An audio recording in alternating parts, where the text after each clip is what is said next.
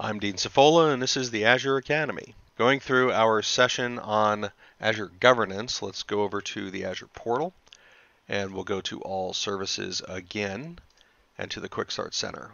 And we'll go to set up our Azure environment, and we have covered already these areas around Azure Governance, making sure that our permissioning is set up correctly, organizing our resources by our management group, subscription, resource group, resources, coming up with naming standards and resource tagging, as well as having our cost and billing analysis, Azure policies, and the Security Center, which brings us to today. And this is around Azure Monitor. So the Azure monitoring and reporting features take in a lot of areas that we have already seen, but maybe you didn't know that's what you were looking at. For an example of this, let me go to virtual machines. So this is our jump server that we've been dealing with in the Azure Academy. And you see these charts here? This is all part of the Azure Monitor. So this is pulling in data for these particular items in this particular time frame. So if I look at data for the last 30 days, there you go. So as you can see, my systems have been off for a lot of that time. Another benefit of the cloud is I don't have to have things running 24/7. And the bits of data that are here are available across many different kinds of resources. So let me go to storage accounts. Okay, and you can see different charts here in the storage accounts. Or we could look at something like our key vault. You can see that there's different things around the key vault. And all of these different charts and graphs are available at the individual resources. But if we've got 1,000 resources and millions of objects, how in the world can we expect to collect all that data and manage it? I mean, that in itself is 3 full-time jobs. Well, we do that through each individual resource being able to plug into diagnostic settings and log analytics. And then we take all this data and we feed it up to the top called the Azure Monitor. Now the Azure Monitor itself covers these 3 basic areas: monitoring and visualizing your metric data, querying and analytics, and we've seen some of that in our last video in the Security Center, and then setting up alerts and taking actions. Now, in the monitor space, you also have this tutorial and demos, so you can look at things around the Cousteau query language, which we've seen some of that, and we'll look at that again, as well as these other videos from places like Azure Friday or Channel 9 or Visual Studio YouTube channel, where you can do different things with the monitor or log analytics and those things, as well as free courses from other places like Pluralsight, and they got some good resources there, and all of these links go to our documentation. So lots of learning that you can do around what's going on in the monitoring space, as well as checking out this particular space. This is where we can see updates. And we haven't talked about updates in a little while since our Fundamentals series. But the updates, if you go to update.azure.com, that'll give you all the updates that are going on across all of Azure. These are just the ones that are related to monitoring. Okay, so you can look at some of that. So with that high level, let's dig into some of the stuff in Azure Monitor. Now, one of the big things about Azure Monitor is activity logs. So inside activity logs, this is where we collect all of the information about who did what, where, when, with who. Look at this top level item. We can see that there are 3 incidents that happened 8 minutes ago of looking at storage account keys initiated by me. That's a good thing. Okay, so here is a health service update. And then we have that this happened to resource group web demo. And there was some kind of health event action that happened to one of my virtual machines. And it happened to be this particular virtual machine. Going further down here, we see the properties around this particular alert, and it was that there is some unavailability. There was downtime on this particular resource. And the particular thing was that this virtual machine has been down or unavailable for 15 minutes. So we had an alert in the system. This kicked off that said, if this kind of thing happens, I want to audit or track that this occurs. Okay, this is something that came from Azure policy that said that I want to track this kind of action. So if something like this happens, make a audit of it. So it goes in the activity log. Now that it's in the activity log, I can then create a new support request right here, or I can add a activity log alert. Now, activity log alerts are kind of like the Azure playbook that we looked at in the Security Center. This is basically a logic app, and it's going to do something based on this criteria with this condition. Okay, now some of these conditions, when you look at them, they will have red stars indicating that there are mandatory items in here, and it will say logic undefined in the condition. You got to come in here, add the prospective value for what it is that you want to alert for. In this case, it's just that there's a critical alert. The thing is down. We want to create this alert, and then we have to assign an action group.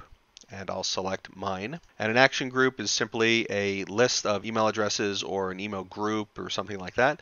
Then you give it some kind of title and you give it some kind of description, and then you assign this alert to live inside a resource group, because it has to live somewhere, because it's basically like kind of a logic app. And then you can choose whether or not you want this rule enabled. So for right now, I'm going to say no, and I'm going to hit create alert rule. That alert rule has been created. Where does it go? So over here, our next item is alerts. Looking at the alerts, I want to go to my Manage Alert Rules at the top. And the Manage Alert Rules come in two different flavors. And you also have this filtering bar here, so you can look at like what subscriptions you want to analyze, or what particular resource groups you want to analyze, or the signals, which are, is this coming from metrics, log analytics, rules alerts, where's this data coming from? And then whether or not it is enabled or disabled. So here's the one we just created. Now this was disabled, so you can see that. So I can click on this, and then I can choose to enable this rule. Disappears from the disabled, and it shows up in enabled. So this rule is now active. The reason why I bring up that this is basically a logic app that runs in the cloud is sometimes these conditions will have a cost associated with them. Some of them require deeper kind of information or learning or some way to do a trigger. So that's going to require some extra kind of stuff. And so we have conditions based on that that may or may not cost money, just to be aware of that. And that would show right here. Okay, and then you can come in here and edit this if you wanted to, and then edit your action groups or create new action groups and take care of whatever you need to do with that. So I will disable this, and I will delete it because I don't need this alert. Okay, and up here we have our Manage Action Groups, and I only have one group right now. And inside here I've got an email address going to myself, and that's under the Edit Details, and it's tied to this particular subscription. So if you wanted to add more email addresses, you can, or other Azure functions, logic apps, webhooks, ITSM. This is where you can integrate it into your ticketing systems. So you can create an alert, put that alert into your ticketing system directly, have an action in the ticketing system that gets kicked off by it. It's going to do a notification to group X, who's then going to get an alert on their pager, cell phone, whatever it is that you're using, and then they would come into the portal, take care of XYZ thing, and then close out the ticket. And you can also have it talk to Azure Automation and run a runbook. So you could automate the resolution of issues that come up. Now that could be something like a VM is down. Have it go to an Azure runbook. Azure runbook would kick off. First thing that it would do is run a script querying the VM. What is the current power state?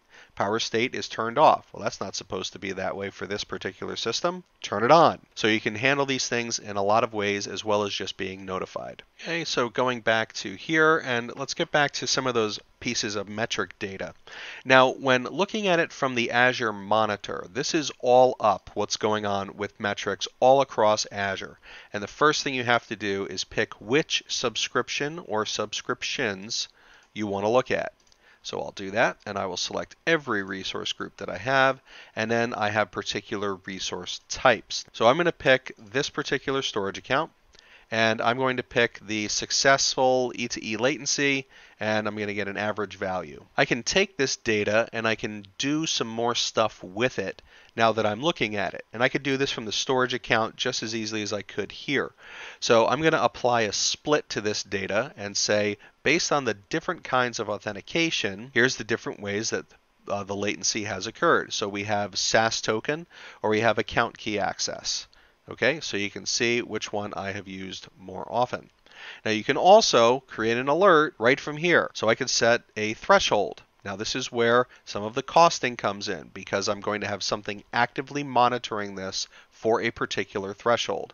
Logic is currently undefined for that. That's why I have the red bang here. So I click on my condition, and then you can see I have to set a threshold. And so we give you a map of how this thing has functioned. So let's change that to the last week. And now I can look at what is my threshold on average. Well, it was below 100 milliseconds, but this one spiked to 120. If I pick that as my threshold, I just put it in here, 120, and then you can set it for any one of these factors. You could say this is for account key authentications, or it's for all kinds of authentications, as well as which particular APIs you were calling, where the region was this the primary region, the secondary region, so all those kinds of things, and you can fill in all of that information if you need to. Then you specify how many times should this event happen before I issue the alert. And now I will also select my action group, create my rule, make a severity of it, and then we will enable that and off we go. There's an example of an alert rule that actually is going to cost you something. So let's come out of here because I don't need the alert rule. But what I would like to do is I would like to take this particular data, and let me get rid of the split here, and I want to add other data. So maybe I'm not just concerned about the latency. Maybe I'm also concerned about how many transactions there were. So now I've got this data color-coded. So here's my transactions in purple and my successful E2E latency in the blue. Okay, so I can look at both of these pieces of data together and see, oh look, that's when that spike happened. There's what the latency was doing. There was a particular transaction, so I got the spike right after this happened. I wonder if there's a correlation, and then you can dig into these kind of things further and figure that out. The last piece I'll show you in here is that you can set different kinds of charts and graphs for these views. Okay, so you can look at it in any way that helps you the best, as well as pin this data to dashboards. Okay, so here I am in the dashboard, and you can see there is a particular metric that I was watching, and you can see there was that spike that happened. And so based on whatever this information is, I will have this front and center because I'm concerned about that for a reason.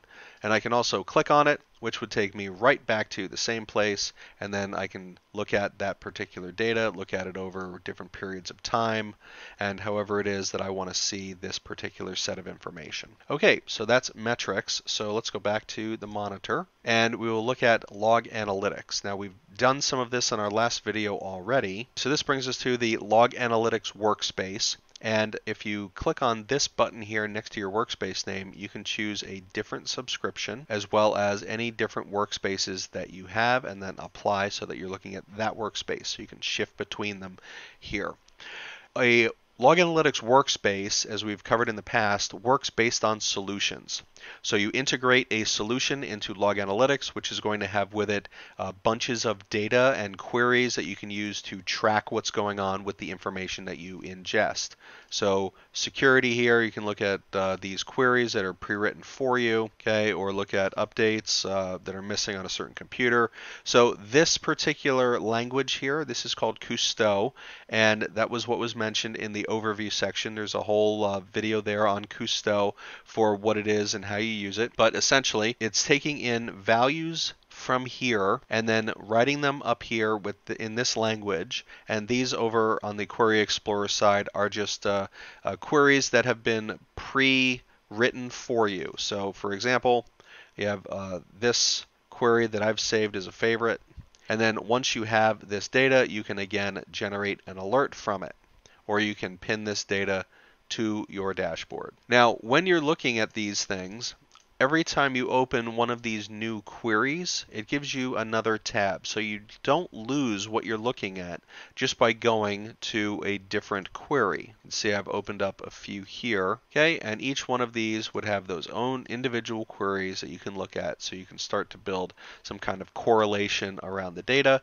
and you can use all these community tools here for more information. We've looked at some of this kind of stuff already, so let's just say here, just to show you the IntelliSense.